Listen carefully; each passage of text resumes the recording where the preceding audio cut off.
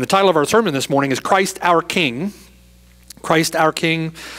And in our ongoing study in the Essentials, we've had the joy and privilege of spending our time over the last several weeks considering the person and work of our great Redeemer, the Lord Jesus Christ.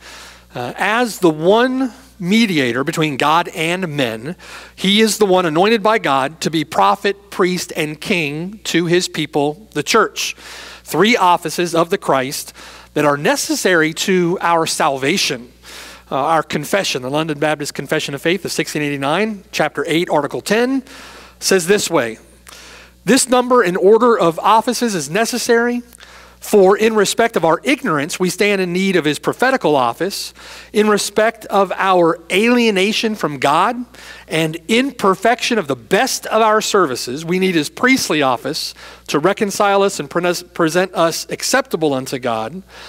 And in respect to our averseness and utter inability to return to God, and for our rescue and security from our spiritual adversaries, we need his kingly office to convince, subdue, draw, uphold, deliver, and preserve us to his heavenly kingdom. I love the way that's stated there in our confession, and I commend that to your review and meditation. That is a wise statement with respect to the offices of Christ.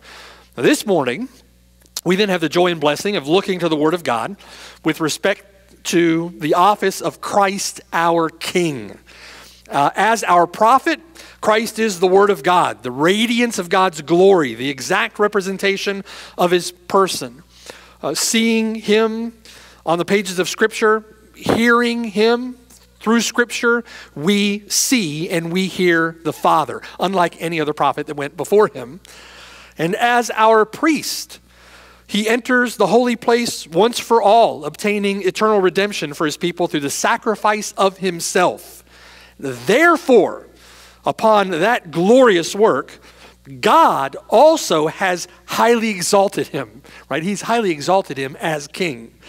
God has highly exalted him, given him the name which is above every name, that at the name of Jesus Christ every knee should bow, of those in heaven and of those on earth and of those under the earth, and that every tongue should confess that Jesus Christ is Lord, to the glory of God the Father. Jesus Christ is exalted as king. Do you see?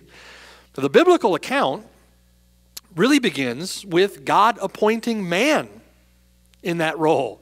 Man is made in the image of God, and man is appointed, Adam is appointed as king or as vice regent over creation. Listen to Genesis chapter 1, beginning in verse 26. Then God said, "Let us make man in our image, according to our likeness. Let them have dominion over the fish of the sea and over the birds of the air and over the cattle, over all the earth, and over every creeping thing that creeps on the earth." So God created man in his own image. In the image of God, he created him, male and female, he created them. Then God blessed them, and God said to them, "Be fruitful and multiply. Fill the earth and subdue it. Have dominion." There it is again. "Have dominion over the fish of the sea, over the birds of the air, and over every living thing that moves on the earth." The one that God created in his image would rule and reign over his creation as king. As God's image bearer, Adam was tasked, would be responsible for mediating and extending the glory of God's sovereign and gracious rule over all the face of the earth. That was Adam's role. And by being fruitful, by multiplying image bearers, the earth would then be filled with the glory of God as the waters cover the sea. It was God's intention through Adam's reign as king over his creation. However, the first Adam fails. Adam fails, falling into sin. Rather than being a blessed ruler that God had intended, Adam plunges the world into sin, misery, and woe. And now Adam is head over a posterity that would be rebels, enemies of God by wicked works, enemies of God's kingdom. So God would raise up then Abraham, the patriarch of the Jewish nation. Abraham's descendants would grow into a mighty nation, and God would deliver them out of bondage in Egypt, bring them into the wilderness, and they would become to him a kingdom of priests. And that word kingdom is important. It respects the rulership or the reign of God himself over them. They were to be a kingdom of priests, a theocracy under the rule of God alone as their king. Now, like Adam, the nation of Israel were to mediate and extend the blessings of God's rule to the nations. From the promised land, the temple in Jerusalem, God himself, Isaiah chapter 37:16 says, God himself enthroned between the cherubim, alone God and ruler over all the kingdoms of the earth, and now through them his glory filling the earth as the waters cover the sea. Well, the problem isn't with the king. The problem isn't with his intended kingdom. His people, his subjects are the problem. His people are stiff-necked, and they are rebellious subjects. They would forget the Lord who delivered them out of Egypt. When there was no earthly king in Israel, everyone did what was right in his own eyes. So they rejected the Lord as king over them, and they begged for a king for themselves like all the other nations around them. They rejected God. And so God gave them Saul, who himself became corrupt, and Saul rebelled against the Lord. He simply, in his conduct, wasn't worthy to be king, and so the kingdom was ripped from him. The anointing, the spirit was taken from him, and God raised up then a man after his own heart to be king. A man after his own heart, God gave them David. Now, despite the fact that David was a man after God's own heart, David was also a man of blood. His reign as Israel's king is marred and corrupted by his own sin. David wouldn't be the perfect king. He would not be Israel's promised king. He would not be the one through whom the promises of a kingdom would be fulfilled. But David would point forward to that person, right? David would point forward. It would not be through David's rule that the glory of the Lord would fill the earth as the waters cover the sea. However, with David, God would promise a great king from his own lineage that would sit upon the throne of David forever. And God would establish his throne, his rule, his kingdom forever. Turn with me to 2 Samuel chapter 7. Let's look at verse 1 together. 2 Samuel chapter 7, verse 1. In 2 Samuel chapter 7, David is drawing near now to the end of his life.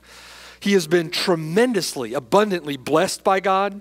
God has given him rest from all his enemies. He's given David wealth, given David prosperity. And so David now, in ease, in comfort, having rest from all his enemies all around, David sitting in what is certainly a beautiful palace, right? A palace that he built for himself, a house made of cedar with all the accoutrements that would come with a glorious, a beautiful palace made for a king. And David sitting around looking at all this prosperity, all this abundance that God had blessed him with, begins to think to himself, how might he honor the Lord with gratitude for all the Lord has done for him?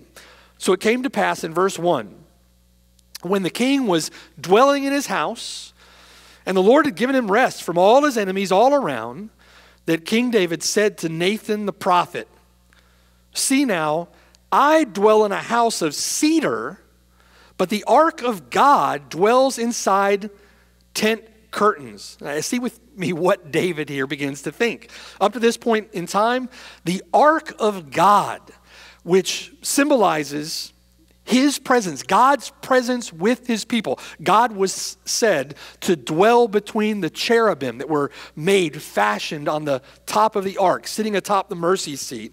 God's presence with his people signified by the presence of the ark.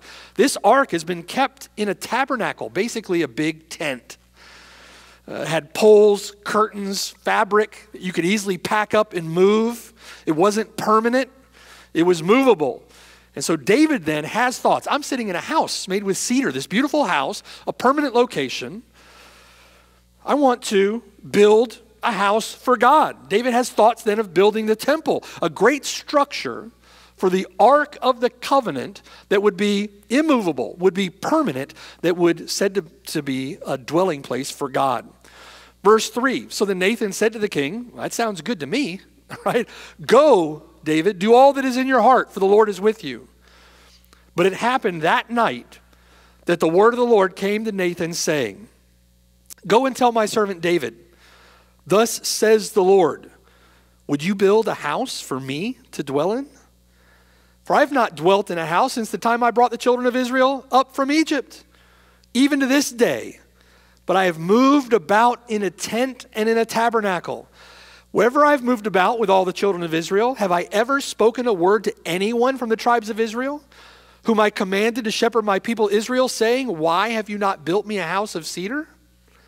Now therefore, thus shall you say to my servant David, thus says the Lord of hosts, I took you from the sheepfold, from following the sheep, to be ruler over my people, over Israel, right? From such lows to such lofty heights. And I've been with you wherever you've gone. I've cut off all your enemies from before you, and have made you a great name, like the name of the great men who are on the earth. Moreover, verse 10, I will appoint a place for my people Israel. I will plant them that they may dwell in a place of their own and move no more. Nor shall the sons of wickedness oppress them anymore as previously, since the time that I commanded judges to be over my people Israel, and have caused you to rest from all your enemies. Also, the Lord tells you that he will make you a house. Now look at the promises given in verses 10 through 11. The Lord promises to plant his people Israel. He promises to protect his people Israel, nor shall the sons of wickedness oppress them anymore. And he promises to preserve a kingdom, right? A house that he will build for David. He's speaking not of a physical house, but a dynasty, right? What does the Lord mean by this? David's sitting in a beautiful house. What does he mean that he'll make him a house? The Lord speaks of David's lineage and what would happen to the kingdom after David dies. What would become of the kingdom? I'm sure this is on David's mind as he's drawing near the end of his life. What would become of God's people? And God now describes how he's going to fulfill these promises to plant, protect, and preserve his people. Fulfill these promises now of hope and blessing. Look at verse 12. So when your days are fulfilled and you rest with your fathers, this is how I'm going to do it, right? I will set up your seed after you, who will come from your body, and I will establish his kingdom. In other words, a king from the house, from the lineage, from the dynasty of David. He's going to establish David's dynasty. Verse 13, he shall build a house for my name, and I will establish the throne of his kingdom forever. Again, God isn't merely here referring to a lineage or a dynasty. He's also referring to a kingdom that this great king will rule over. He will build up, this king will build up a dwelling place of God in the Spirit. Right? Solomon comes after David, and we know that Solomon builds the physical temple. This king will build a great house. This king will build up a dwelling place of God in the Spirit. And the throne of his kingdom will last into the eternity, last into the ages, will last forever. Verse 14, God says, I will be his father. He shall be a son to me. If he commits iniquity, I will chasten him with the rod of men and with the blows of the sons of men. Now here in verse 14, God promises what we know as covenant love, his covenant loving kindness, his hesed, his steadfast love. He promises to this one that he will call his son. I will be his father, and he shall be my son. Now notice there's also a covenantal sanction given. If he commits iniquity, I will chasten him with the rod of men and with the blows of the sons of men. Now why would that be? Well, for the one whom the Lord loves, he chastens. We understand that as the people of God, as sons and daughters of the King. whom the Lord loves, he chastens and scourges every son whom he receives. That's Hebrews chapter 12, right? But there's covenant language being used here. I will be his father. He shall be my son. If he commits iniquity, I'll chasten him with the rod of men. Verse 15, but my mercy shall not depart from me as I took it from Saul, whom I removed from before you. And your house, your kingdom, shall be established forever before you. Your throne shall be established forever. When the Lord says forever, the Lord means forever, right? Everlastingly. According to all these words, verse 17, and according to all this vision, so Nathan spoke to David. That's a three-part promise of God there in verse 16. Three-part promise. Your dynasty through this king will be established forever. Your kingdom under the reign of this king will be established forever. And your throne, the place of all authority, the place of all majesty, the place of all rule, the place of all dominion, that throne will be established forever. Now, this text in 2 Samuel chapter 7 refers to what we understand to be the Davidic covenant. There's the language here of covenant. God promises David a future king. Well, David would meditate on these things. I'm sure they encouraged his heart. He was lifted up into the heavenly, so to speak, thinking about the glories of this coming king and this coming kingdom. And David, meditating on these things and dwelt by the Spirit of God, would prophesy of this future coming king. And he'd prophesy through the Psalms, among other places. Look at Psalm 110. Look at Psalm 110. One of the Psalms most quoted in the New Testament. Psalm 110, a psalm that we looked at last Lord's Day with respect to Christ our high priest. Now Psalm 110 with respect to Christ our king. Psalm 110 is a psalm of David. And David here in Psalm 110 brings us now into a conversation between the Lord, who is God, Yahweh, and someone that David refers to as my Lord. This is a conversation between Yahweh and one who is Lord to David. Also, look at verse 1. The Lord, Yahweh, said to my Lord, sit at my right hand till I make your enemies your footstool. Now, thinking of this very psalm of David, the Lord Jesus Christ in the New Testament asks the Pharisees in Matthew chapter 22, verse 41, the Lord asks the Pharisees, who do you think I am? What do you think about the Christ, the Messiah? Whose son is he? The Pharisees said to him, the son of David. The Christ, the anointed one, the Messiah, is the son of David. So he said to them, how then does David in the Spirit, the one who cannot lie, how does David in the Spirit then call him Lord? The Lord said to my Lord, verse 1, sit at my right hand till I make your enemies your footstool. If David then calls him Lord, the Lord asks, how is he David's son? You see the issue, right? The issue that the Lord is bringing up with his question. This one who is a son of David is far greater than David. He's David's Lord. David is the head of a dynasty. David is the head of a household, head of a kingly authority that will last into the ages. And yet this one, far greater than David, is one whom David calls Lord. And notice, this son of David, whom David calls Lord, far superior to David, takes his seat at the very right hand of God. In other words, this Lord, this descendant of David, is highly exalted by God. God highly exalts him. He doesn't merely ascend into heaven, right? He's not merely seated in the heavenly places. The ascension of the Lord Jesus Christ is to the very right hand of God the Father. He sits enthroned at God's right hand. It sits enthroned at the place of greatest honor, greatest majesty, greatest authority in heaven itself, over all of heaven and over all of earth. In other words, this one who is David's Lord takes the throne that is promised to David's seed. 2 Samuel chapter 7, do you see? entering into covenant with David. In 2 Samuel chapter 7, verse 12, God promised to establish the throne of his kingdom forever through a son, through his son, through a son of David. That David clearly understood this would be no ordinary son.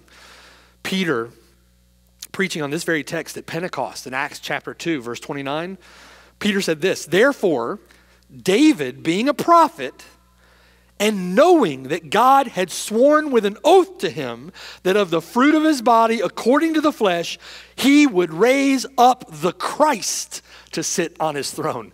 David, being a prophet, knew what the Lord would do here. That he would raise up the Christ, the Messiah, the anointed one, the very Son of God, to sit on his throne. And notice also, this Christ, the one who sits enthroned, is enthroned until his enemies are made his footstool.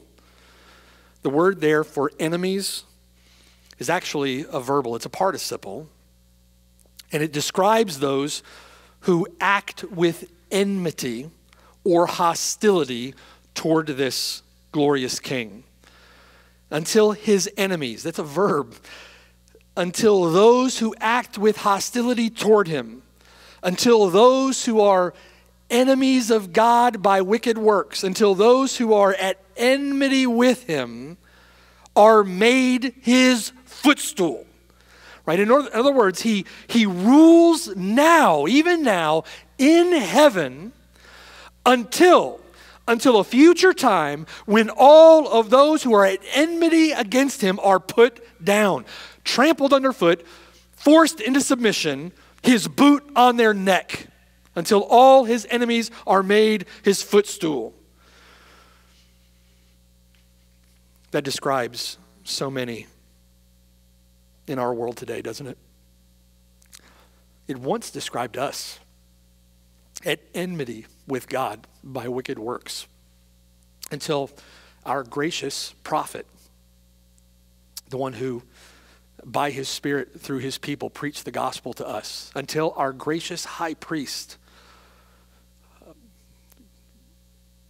showed us the gospel wherein our great high priest entered into the most holy place with an offering of himself, died once for all to redeem us. And now, as our great king subdued our rebellious heart to himself, we were those who were at enmity against him. We were those who were hostile toward him. We were enemies, deserving to be made his footstool. There's so many, brothers and sisters, there's so many people today who are at enmity. They are enemies of this great king, our prophet, priest, and king. They might not even think about it or say it in those terms, right? You talk to most people, I'm not an enemy of Jesus Christ. Like, I don't have it. But because they live in rebellion against him, right? And you apply the law of God and you see the hostility and the enmity just percolate up to the surface. They are enemies of God. And this great king will rule until all of his enemies are made his footstool. How would you then think about that? Don't be his enemy. Turn from your sin. Trust in the Lord Jesus Christ. He's made provision for your sin, that you can be a son or a daughter in the kingdom under the gracious rule of our great king, not as enemies who will be made his footstool. There will come a day when the Lord Jesus Christ will consummate the fullness of the kingdom, and he'll do so by putting all of his enemies under his feet. God had promised to establish the reign of this king by sending him to deliver his people and to lead his people in triumph. Look at verse 2. The Lord shall send the rod of your strength out of Zion. The rod of your strength. That means great power. In Psalm 2, it's a rod of iron, a rod that can crush his enemies. He shall send the rod of your strength out of Zion. Rule in the midst of your enemies. In other words, crush the wicked. Establish your reign in power and rule even in the midst of your enemies. Verse 3, your people shall be volunteers. They will offer themselves willingly. Free will offering of all of our lives as subjects to this great king. Your people shall be volunteers in the beauties of holiness from the womb of the morning. You have the dew of your youth. The Lord has sworn and will not relent. You are a priest forever according to the order of Melchizedek, the king of righteousness, the king priest, right? Not being able to separate those two in Melchizedek or in Christ. He is prophet, priest, and king. Look at verse 5. The Lord is at your right hand. God himself is at the right hand of this great king. And so his victory will be overwhelming. It'll be unquestionable, inarguable, overwhelming. He shall execute kings in the day of his wrath. He shall judge among the nations. He shall fill the places with dead bodies. He shall execute the heads of many countries. He shall drink of the brook by the wayside. Therefore he shall lift up the head. In other words, verse 7, he'll be refreshed after his difficult work. He'll be refreshed, right? David is writing this psalm concerning the everlasting rule, the everlasting reign of the coming Messiah, the Christ, the anointed one, the one who is King of kings and Lord of lords. Beautiful, right? Beautiful in the Psalms, David thinking about these realities. Questions would certainly begin to rise in reading these Old Testament texts. Questions would begin to rise at the preaching of the prophets. The people knew that God's promises were generational. And so with each successive generation, as the generations pass into history, there would be this growing messianic expectation, this growing messianic anticipation. Who will this be? And when will all these things come to pass? And so many texts refer to this coming king. So many texts in the Old Testament, we can't possibly get through all of them in a time like this. Passages abound. Flip back in the Psalms. Let's just stay in the Psalms and flip back to Psalm 45. Psalm 45. Again, another messianic psalm about the king who is coming. The heading of this psalm, Psalm 45, describes the psalm as a love song between this king and his bride. This is beautiful. It's a love song between the king and his bride. Look at verse 1. The psalmist says, my heart is overflowing with a good theme. I recite my composition concerning the king. My tongue is the pen of a ready writer, right? He's just biting at the bit. He's got to get this out. Verse 2 begins the description of the royal bridegroom, the royal kingly bridegroom. And in verse 2, we see the excellence of his person. You are fairer than the sons of men. Grace is poured upon your lips. Right, the people who heard the preaching of the Lord Jesus Christ were astonished at his teaching. Right, this man speaks like no other man we've ever heard before. Right, listen to the words that graciously flow from his lips. Grace is poured upon your lips. Therefore, God has blessed you forever. He's exalted. The name above every name is given to him. Sinners treat him with contempt. Sinners treat him with scorn, right? He's smitten, stricken, and afflicted. He's despised and rejected of men, Isaiah 53. Sinners treat him with scorn, but God has blessed him forever, given him the name which is above every name. So we see the excellence of his person. In verses 3 through 5, we see the greatness of his power. Gird your sword upon your thigh, O mighty one, with your glory and your majesty. And in your majesty ride prosperously because of truth, humility, and righteousness. Your right hand shall teach you awesome things. Your arrows are sharp in the heart of the king's enemies. The peoples fall under you. Verses 6 through 9, we see the splendor of his kingdom, the excellence of his person, the greatness of his power, the splendor of his kingdom. Your throne, O God, is forever and ever. A scepter of righteousness is the scepter of your kingdom. You love righteousness and hate wickedness. Therefore, God, your God, has anointed you with the oil of gladness more than your companions. All your garments are scented with myrrh and aloes and cassia. Out of the ivory palaces by which they have made you glad, kings' daughters are among your honorable women. At your right hand stands the queen in gold from Ophir. And that's a reference to his royal bride. The second half of this psalm, his royal bride. verses 10 through 17. Listen, O daughter. Consider and incline your ear. Forget your own people also in your father's house. So the king will greatly desire your beauty because he is your Lord. Worship him. It's just a beautiful psalm, a beautiful picture of our coming king and his bride, which is the church. Listen to Psalm 2. Psalm 2. Why do the nations rage and the people plot a vain thing? The kings of the earth, they set themselves, the rulers take counsel together against the Lord and against his Christ, right? Against his Messiah, against his anointed, saying, let us break their bonds in pieces, cast away their cords from us. We will not have this one to rule over us. And he who sits in the heavens shall laugh. The Lord shall hold them in derision. Then he shall speak to them in his wrath and distress them in his deep displeasure. Yet I have set my king on my holy hill of Zion. I will declare the decree. The Lord has said to me, you are my son. Today I have begotten you. Ask of me, and I will give you the nations for your inheritance and the end of the earth for your possession. You shall break them with a rod of iron. You shall dash them to pieces like a potter's vessel. Down in verse 12, kiss the Son, lest he be angry and you perish in the way when his wrath is kindled but a little. Blessed are all of those who put their trust in him. Despite these messianic expectations, right? The messianic anticipation, kings come and go on the pages of the Old Testament. Kings come and go. David's son Solomon builds a house for the Lord, builds this temple. Beautiful, glorious, tremendous building, this temple.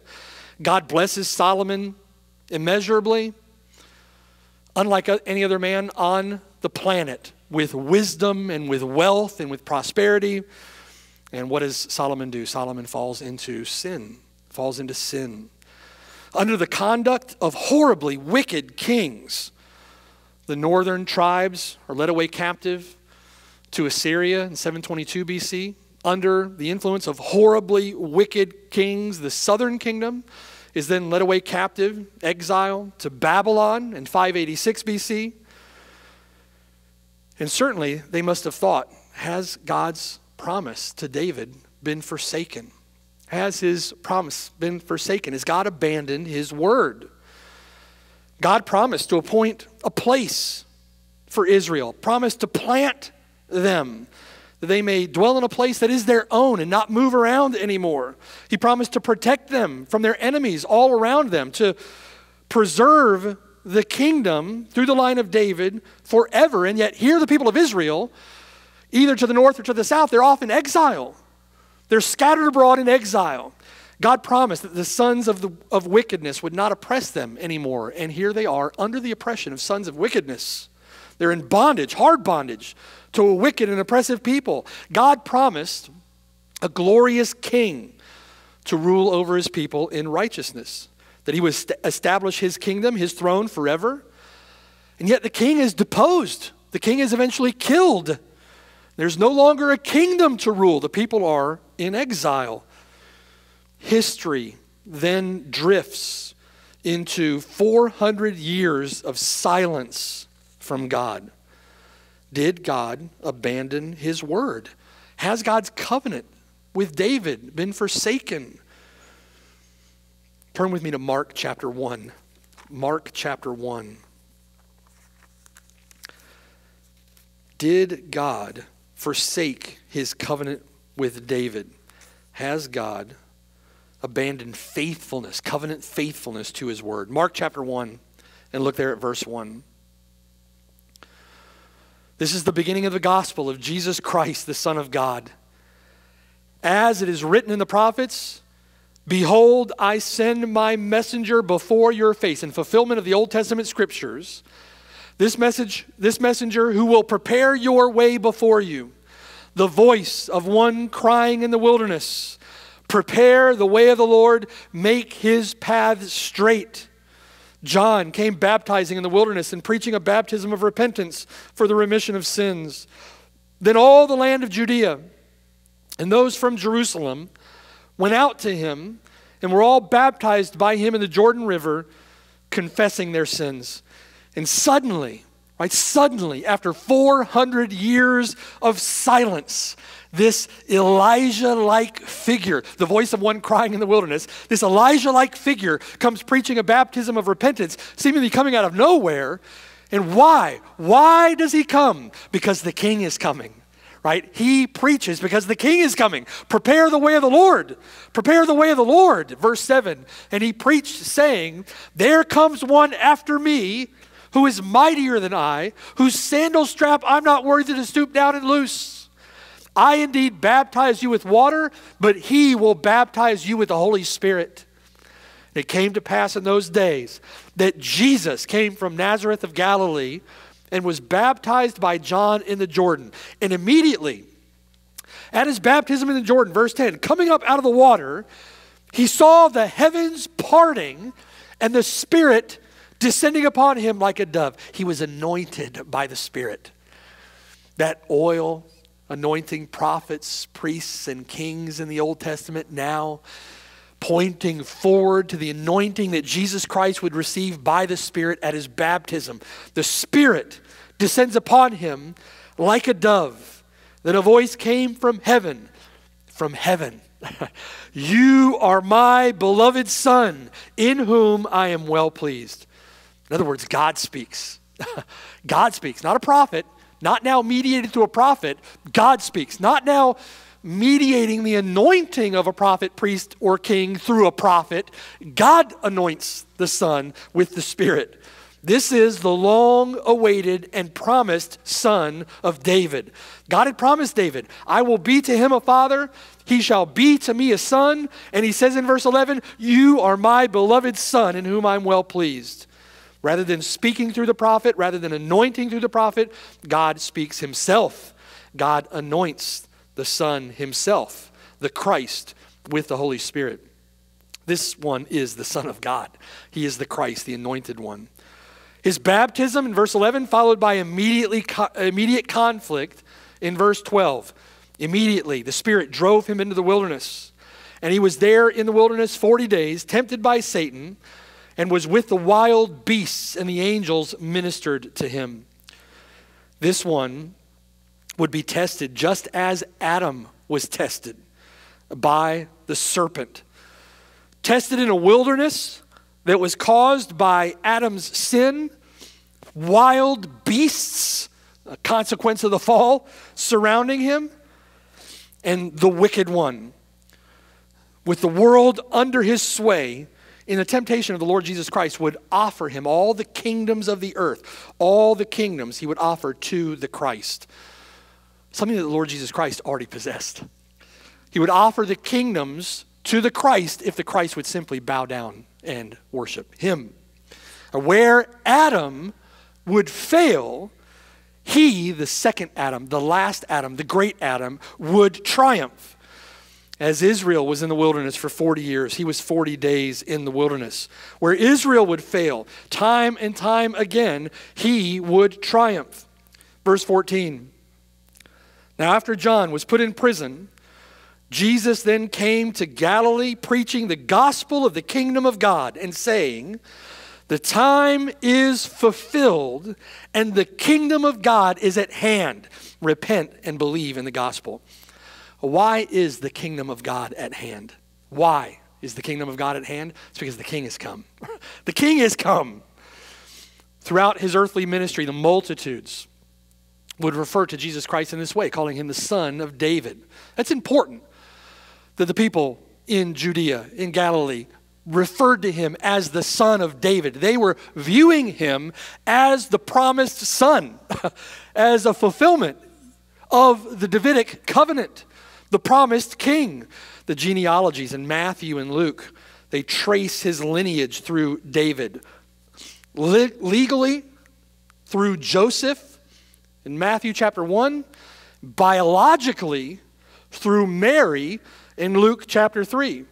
And that's why these genealogies are so important. You can also almost imagine, right? Matthew, before writing his gospel, Luke, before writing his gospel, going to look at the records and checking through every name through the history back to David, back to Abraham, in the case of Luke, back to Adam, the son of God, right? Amazing. Checking all those. 14 generations from, I think it was from Adam to Abraham, 14 generations from Abraham to David, 14 generations from David to the Christ, right? Amazing, those genealogies. When Jesus met Nathanael, after seeing him under the fig tree in John chapter 1, at the very beginning of the Lord's ministry, he's just gathering to himself the 12 disciples. Nathanael said, "You are the Son of God. You are the King of Israel." Nathanael calls him the King of Israel. Blind men following him, crying out from the side of the road, "Son of David, have mercy on us," calling him the Son of David. Matthew chapter 12, verse 23, the multitudes were amazed at him and asked themselves, amongst themselves, "Could this one be the Son of David?" Messianic expectation, kingly anticipation, right? When the Pharisees heard them doing this, they accused him of casting out demons by Beelzebub. But Jesus said to them, "If I cast out demons by the Spirit of God, surely the kingdom of God has come upon you." The kingdom of God has come upon you. There's always a link. There's a link we can't forget between the kingdom and the king. We see the kingdom of God coming. Why is the kingdom of God coming? Because the king has come. The king has come. As the Lord enters Jerusalem before his crucifixion, Matthew records the crowds following the Lord, crying out, "Hosanna to the Son of David. Hosanna in the highest." He's riding on a donkey, entering the city like an arriving king. Luke hears others shouting, rejoicing, praising God with a loud voice, saying, "Blessed is the King who comes in the name of the Lord. Peace in heaven and glory in the highest." Some of the Pharisees called out to him from the crowd, "Teacher, rebuke your disciples." Like, "What are you doing, Lord, allowing them to heap such praise upon you?" He answered them, "I tell you that if these should keep silent, the stones would immediately cry out." He's the king, the promised king. He's the Messiah, the Christ. It would be that very week that Christ, our King, the Son of God, would inaugurate his kingdom. He's always been sovereign. He's always been sovereign. But it's through his incarnation that he assumes the role of the last Adam, the promised seed of Abraham, the true Israel, the son of David, the promised king, and God's anointed mediator. And as prophet, priest, and king, he saves his people from their sin and ushers in his everlasting dominion. God had promised Adam and Eve a violent and bloody conflict between the seed of the woman and the serpent. The promised king would be crucified. The serpent would be destroyed. And as the Lord Jesus Christ, in his mock trial, as he stood before Pilate on the day of his death, Pilate asked the Lord, questioning him in John 18, "Are you a king then?" And Jesus answered, "You say rightly that I am a king." That's out of the mouth of the Lord Jesus Christ. "You say rightly I'm a king. For this cause I was born, and for this cause I have come into the world, that I should bear witness to the truth. And everyone who is of the truth hears my voice." "You're right, I'm a king," he said. He told the Pharisees, "Hereafter you will see the Son of Man sitting at the right hand of the power and coming on the clouds of heaven." It's tragic to think about the Lord that day at that trial and those wicked men heaping scorn and derision upon him, mocking him. And interesting that the blasphemy that pours out of the hearts and minds of these wicked men who stood against him is blasphemy directed particularly at his perfected work as our prophet, priest, and king. It's very interesting. Jesus Christ is the promised prophet. In Matthew 26, verse 68, the Pharisees spit in his face. They strike him with the palms of their hands, and they mock him, saying, "Prophesy to us, Christ." He's the prophet. Prophesy to us, Christ. Who's the one who struck you? And they blaspheme the Lord as prophet. Jesus saves us. He delivers us from our sin as our great high priest. And in Matthew chapter 27, verse 41, they blaspheme the Lord in that office as our Savior priest. Likewise, the chief priests also, mocking with the scribes and elders, said, he saved others, himself he cannot save. Right? Come down from the cross. In the very next verse, in Matthew 27, they mock the Lord as king. If he is the king of Israel, let him now come down from the cross, and we will believe him. He trusted in God. Let him deliver him now if he will have him. For he said, I am the Son of God.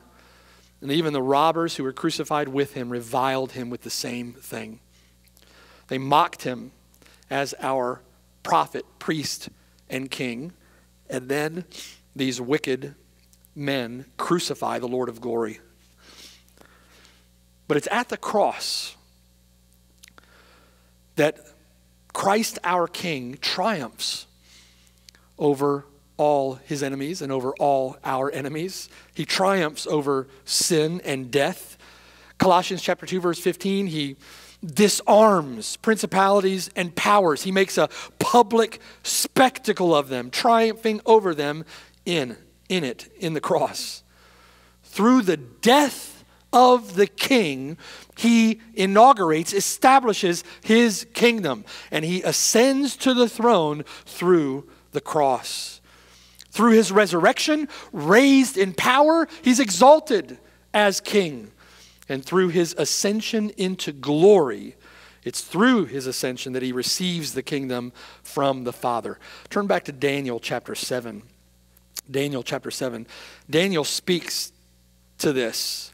When the Lord Jesus Christ ascended, he ascended to the Father and he receives the kingdom. Daniel chapter 7. Look there beginning at verse 9. Daniel, receiving a vision here, says, I watched till thrones were put in place, and the Ancient of Days was seated. His garment was white as snow, and the hair of his head was like pure wool. His throne was a fiery flame, its wheels a burning fire. A fiery stream issued and came forth from before him. 1,000 thousands ministered to him. 10,000 times 10,000 stood before him. The court was seated, and the books were opened. And I watched then, because of the sound of the pompous words which the horn was speaking. I watched till the beast was slain and its body destroyed and given to the burning flame. As for the rest of the beasts, they had their dominion taken away, yet their lives were prolonged for a season and a time. And I was watching in the night visions, and behold, one like the Son of Man, coming with the clouds of heaven. He came to the Ancient of Days, and they brought him near before him. Then to him was given dominion and glory and a kingdom that all peoples, nations, and languages should serve him. His dominion is an everlasting dominion which shall not pass away, and his kingdom the one which shall not be destroyed. It's in fulfillment of the Davidic covenant. That's already happened, by the way. That took place in heaven when the Lord Jesus Christ ascended to the Father. That glorious scene. Beautiful, right? To imagine, to think about the Lord Jesus Christ in power, resurrected, now receiving dominion and a kingdom, one which shall not be destroyed. He sits now at the right hand of the Majesty, ruling and reigning from heaven as our King. As our King, ruling and reigning, he gives us, his subjects, the commission of his kingdom. The commission of his kingdom. Matthew chapter 28, listen, verse 18. Jesus says before he ascends to the Father, all authority has been given to me in heaven and on earth. All authority. Why? Because Jesus Christ is King. Jesus Christ as King has been given all authority over heaven and on earth. The Lord says in that context, he is our Lord and King. He says in that context, go therefore and make disciples of all the nations, baptizing them in the name of the Father and of the Son and of the Holy Spirit, teaching them to observe all things that I have commanded you. And lo, beautiful promise, I am with you always, even to the end of the age. Amen. We therefore are emissaries. We're ambassadors. We're ambassadors of the King. Ambassadors in his kingdom. We are ambassadors of the Lord Jesus, for the Lord Jesus Christ, right? Imploring men to be reconciled to God. Charged with preaching the gospel of the kingdom. Until, through spiritual new birth, those recreated now in the image of their King will fill the earth with the glory of the Lord as the waters cover the sea. Can you see how where everyone before failed, there were just men. There's men, Adam, Abraham, Israel, David, just men. The Lord Jesus Christ triumphs. His kingdom is now inaugurated, but the fullness of his kingdom is not yet consummated. With respect to the kingdom of the Lord Jesus Christ, there is an already and not yet. There's the fact, the truth that the kingdom has been inaugurated, but the fullness of the kingdom has not been consummated. He must rule now until all enemies are made his footstool. Paul gives us an explanation of that in 1 Corinthians chapter 15. Turn there with me. 1 Corinthians chapter 15. 1 Corinthians 15. And look down at verse 20. He must reign now until all enemies, although conquered, are made his footstool. Verse 20. But now Christ is risen from the dead and has become the first fruits of those who have fallen asleep. For since by man came death, by man, the Lord Jesus Christ, also came the resurrection of the dead. For as in Adam all die, even so in Christ all shall be made alive, but each one in his own order. Christ the first fruits, afterward those who are Christ's at his coming. Then comes the end, when he delivers the kingdom to God the Father, when he puts an end to all rule and all authority and power. 4, verse 25. He must reign till he has put all enemies under his feet. Psalm 110. The last enemy that will be destroyed is death. For he has put all things under his feet. But when he says all things are put under him, it's evident that he who put all things under him is accepted. Now when all things are made subject to him, then the Son himself will also be subject to him who put all things under him, that God may be all in all. What a tremendous comfort, a tremendous joy, a tremendous faith-building hope it is for the believer that our front runner, the one who went before us, our trailblazer, the captain of our salvation, is now king, ruling and reigning from heaven at the right hand of God. Right? An amazing thought. He rules now. There's nothing that's more certain, more sure than the faithful rule of the Son of God.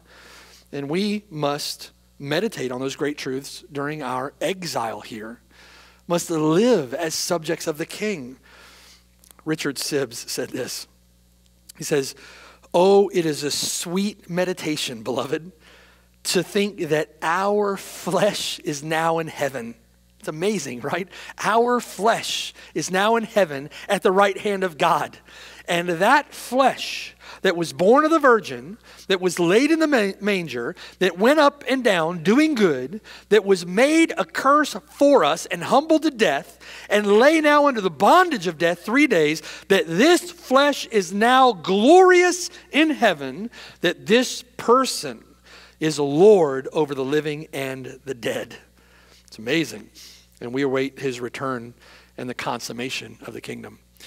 The Bible gives us a prophecy of that consummation, tells us exactly what that will look like and be like.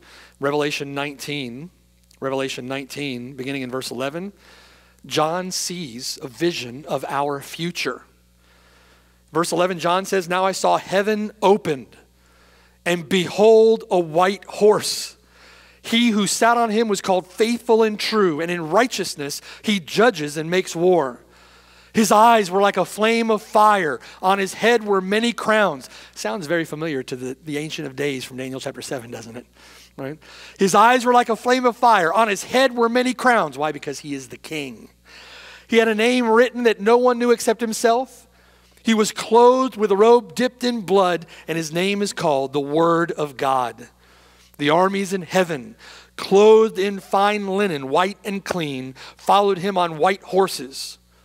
Out of his mouth goes a sharp sword, that with it he should strike the nations, and he himself will rule them with a rod of his power, a rod of iron. He himself treads the winepress of the fierceness and wrath of Almighty God, and he has on his robe and on his thigh a name written, King of Kings and Lord of Lords. That's his name. Right, that's his title. He is the King of Kings and Lord of Lords. From such humble lows, such humility, to such exalted heights. When he comes again, every knee will bow. Every tongue will confess that Jesus Christ is Lord, to the glory of God the Father. The Baptist Catechism asks this question: how does Christ execute the office of a king? I think it's question 29. The answer is this: Christ executes the office of a king in subduing us to himself, in ruling and defending us, and in restraining and conquering all of his and all of our enemies. It's a great answer to that question. Have you bowed the knee to him as prophet, priest, and king? Are you living now under his rule and under his authority? Can you rightly be said to be his faithful subject? Are you carrying out his commission to his bride, the church? Do you serve him as king? Have you been delivered from the power of darkness and conveyed into the kingdom of the Son of his love? It's interesting that when believers are converted, when they're genuinely saved, when they turn from sin, and when they put their faith and trust in the Lord Jesus Christ, they're conveyed to a new kingdom, out of the kingdom of darkness into the kingdom of the Son of his love. Jesus says to Nicodemus, this comes through new birth. Unless you are born again, you cannot see the kingdom of God. Have you been born again of God's Spirit? Have you been born again? We don't see where the Spirit moves, but we see the effects of it, right? Like wind rustling the trees. We see the fruit. Are you bearing fruit as a son or daughter of the kingdom? Have you been bearing fruit of the Spirit? Have you been living as a child of the kingdom? Brothers and sisters, it should give us great hope, great encouragement and comfort. No matter how wicked this world is, the end for us is certain. The end is sure. The outcome is guaranteed. Those who have put their faith in Jesus Christ as our King, those who have made their garments white in the blood of the Lamb, will be with him when he comes to rule. If you continue in Daniel chapter 7, the kingdom then, having been given to Christ at the end of the age, is given to the saints, and they will rule and reign with him forever. When Jesus Christ, our chief, our king, our captain, when Jesus Christ consummates his kingdom, we'll rule and reign with him over all the earth. It's an amazing thought, one that should charge us on to live wholeheartedly for him. 1 Timothy chapter 1, verse 17. Now to the King eternal, immortal, invisible, to God who alone is wise, be honor and glory forever and ever. Amen. Let's pray. Father in heaven, to our King eternal, to our King immortal, invisible, to God who alone is wise, to you, God, be honor and glory forever and ever. Amen. We love you. We praise you. We worship you. We, as members of the firstborn, the church of the firstborn, who have been seated in the heavenly places with Christ, we praise you and worship you, Christ as our King. And we look forward to the consummation of your kingdom in all its fullness, where we will be there with 10,000s of thousands, an innumerable host of saints, praising and worshiping our King for all eternity. Thank you, Lord, in your infinite wisdom that you have established him forever and ever, that you have established his kingdom forever and ever, a kingdom which will not ever go away. You established his throne forever and ever. You've established us as his people forever and ever. We praise you. We worship you. We thank you for these glorious truths. Help us now in this time where our Lord is ruling and reigning, but this time during which his enemies are made his footstool. Help us, Lord, to live as citizens of that kingdom. We have no continuing city here. We seek the one that is to come, the one whose builder and maker is God. And we have no other ruler or king here but the Lord Jesus Christ. I pray, Lord, that we would submit ourselves to our King. Strengthen us by your Spirit to walk worthy of the calling with which we've been called. Help us, Lord, to devote ourselves, heart, soul, mind, and strength to our great King and Savior, who is God forever blessed. We love you and thank you in Jesus' name. Amen.